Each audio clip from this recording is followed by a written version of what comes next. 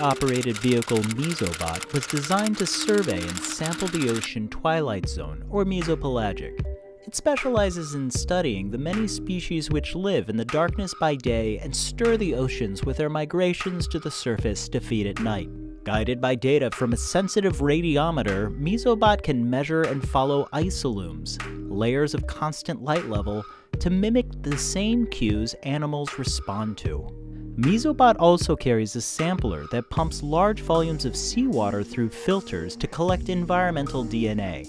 After analyzing these filters, biologists can detect the genetic signatures of animals and infer how they are moving within the 3D habitat of the Midwater ocean.